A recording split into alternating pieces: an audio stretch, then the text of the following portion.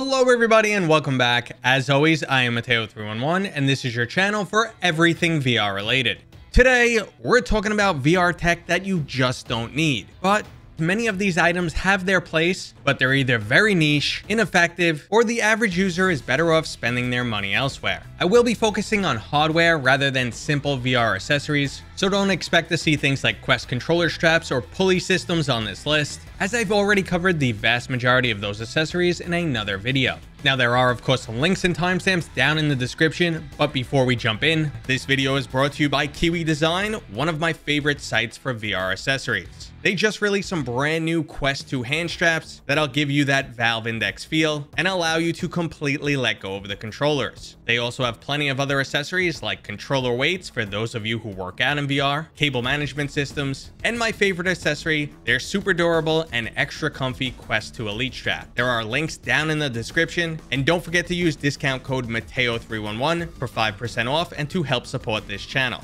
Okay, so we're gonna order this video from items that you might want but don't really need, all the way down to items that currently have no place at all in VR. So first up on the list is a VR Haptic Vest. Now, if you're familiar with my site, you might be surprised to see this on a list of useless VR tech. But like I said, we're working our way up to items that are useless and starting with things that are just a bit more niche. I currently own a Haptic X40 tack suit and absolutely love it. It can definitely add a significant amount of immersion to a VR title, but it comes with a very hefty price tag, starting at $300 for the lower end X16 tack suit and moving all the way up to $500 for the X40 is a very big ask. That's 60% more than the currently most popular headset, the Quest 2, and it won't support every single game out there. So while it is a great product that I thoroughly enjoy, it's hard to recommend to people who aren't VR enthusiasts or don't have a large amount of disposable income. So when you see all the popular VR YouTubers out there flashing their fancy vests, don't feel left out because you might be better off just spending that money on lots and lots of new games. Now, another piece of immersion enhancing tech that definitely has its place but is hard to recommend to everyone is the Cyber Shoes. For $350, you do get a cool new way to interact with your games, and it can be extremely helpful for people who suffer from motion sickness, but roller skate gliding across the floor is a bit awkward, doesn't add too much extra immersion, and it's more awkward to control than just using the joystick. The fact that it has the potential to solve motion sickness for some individuals is the only true item of value in this product for me. So for those individuals, it could be a lifesaver, but for most others, it might just feel like clunky extra cardio. Now, another piece of VR tech that I would rank in a similar manner is VR treadmills. Similar to a haptic suit, they can definitely add extra immersion, but the cost is much more significant and not just monetarily. For starters, they are clunky, awkward to use, at least at first, less than ideal for long gameplay sessions, and can limit your overall mobility. And on top of that, they're extremely expensive, coming in at $1,400. Now, overall game support is really good, as this works with any Steam VR title that uses free locomotion, but we are now in extreme VR enthusiast territory, and I just don't believe this product is ideal for personal home use. It's a cool experience for an arcade setting, but unless you're someone with a summer home and a yacht, I really can't recommend this product to you. The cost-benefit ratio is just not there.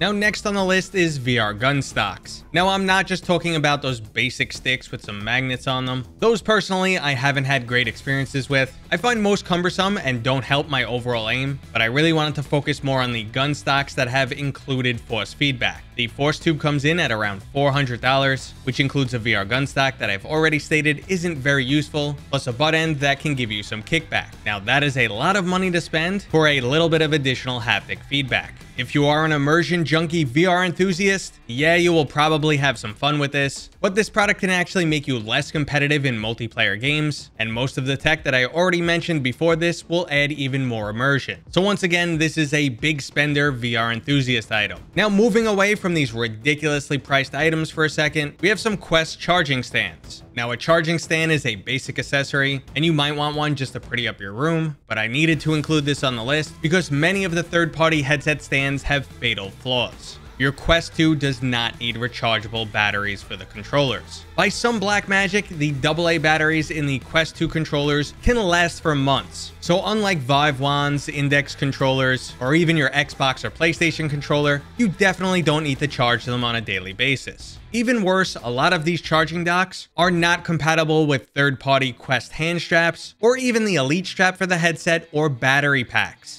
I currently have 4 separate stands and they are all useless. One of them refuses to hold the Quest 2 if you are using anything besides the default strap. The Elite strap makes it too heavy and it falls backwards. 2 of my other stands came with a non-replaceable charging cable, and the length is too short to reach the back where my headset has a battery pack. So while the headset might look a little bit neater sitting on my desk, I need to run a second cable anyway. So if you're in the market for a Quest headstand, I don't recommend you spend the extra money for one that has all bells and whistles, because until I find one that doesn't have any of these flaws, I just can't recommend any of them. Okay, our next pieces of VR tech are just extremely niche. Now the first one is a VR headset with built-in eye tracking. Now the main one is the Vive Pro Eye, and Pimax sells an eye tracking module for nearly $300. The only problem is, at the current moment, there's very little benefit for these products. I do expect this to change in the future, mainly because eye tracking is included in the upcoming PlayStation VR 2, so we will eventually see graphical and performance benefits from foveated rendering, but currently the only thing you get out of eye tracking is the ability to wink in social apps like